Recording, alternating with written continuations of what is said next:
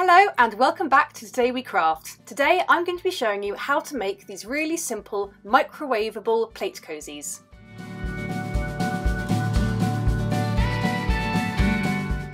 For this project you are going to need some 100% cotton or bamboo wadding. It needs to be 100% natural fibres if you plan on putting it inside the microwave. In previous projects I have used this thermally reflective wadding.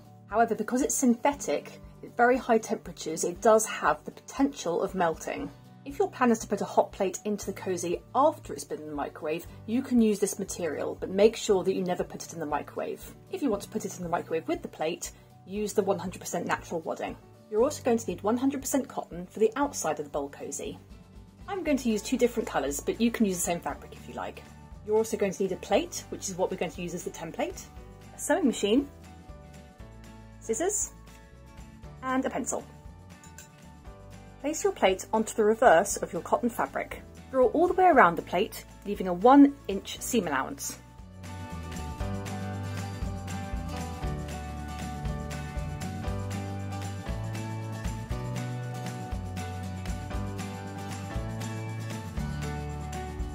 Cut this out and then use it as a template for the other fabric and your wadding.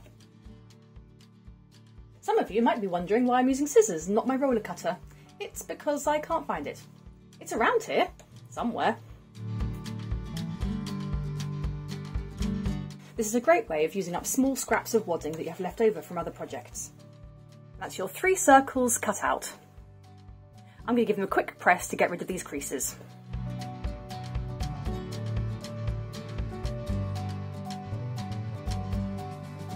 The first thing we're going to do is attach one of the pieces of cotton to the wadding.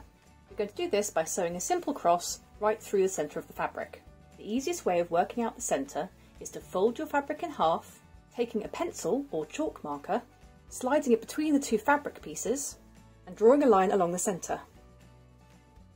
This works better on lighter coloured fabrics. Don't worry about being able to see the mark later because these are machine washable and will come out the first time you stick it in the washing machine. Match up the points and do the other side. Just a reminder that links for all the materials used in this project can be found in the description below. Take this to your sewing machine and attach using a simple running stitch. I've used black thread for this project just so it's easier for you to see, but feel free to use a corresponding thread of your choice. Now we're going to give the plate cosy some shape. Start off by folding your quilted fabric in half. We're going to create a dart in this corner to create a slightly curved edge to our plate cosy. We get this measurement by measuring from the point where the plate starts to curve to the edge of the plate. In this instance, it's 1.5 inches. Then we're going to add 1 inch to this measurement, bringing it to 2.5 inches. Then mark this measurement along the sewn edge of your quilted fabric. Next, we're going to measure the depth of the plate. In this instance, it's just under 1 inch. We're going to take this measurement and halve it. Mark this on the curved edge of your quilted fabric. Draw a line between these 2 points and that is going to be our sewing guide.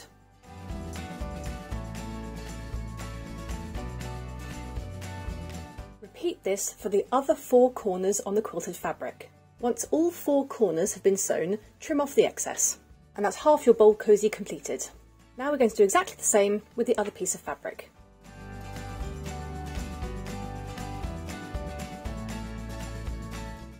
Place the 2 pieces right sides together, making sure that the corner pleats match up. Use some pins to secure this all the way around the edge. You like my pin cushion? My friend's mum made it for me. Isn't it great? Mark a point to make sure that you leave a hole that we can turn the whole thing through.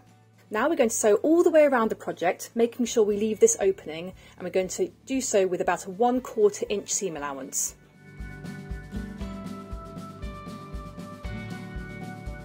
Remove the pins and trim off any excess around the edge except where the hole is. Now we're going to turn the whole thing inside out through the hole.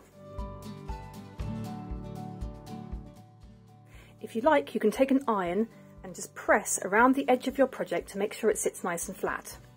This isn't essential, but it will make the next step easier. When you get to the spot where the hole is, fold the edges inwards. Once pressed, you can pin it to secure. Maybe wait until it's cooled off a bit.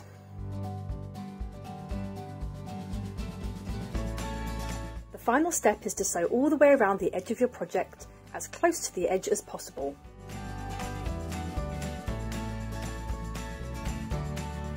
Trim off any excess threads, and your plate cozy is finished.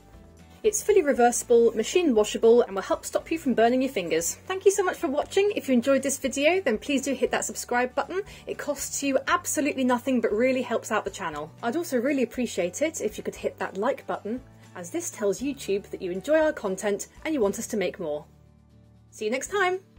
If you have a moment, here's some more videos that we think you might enjoy.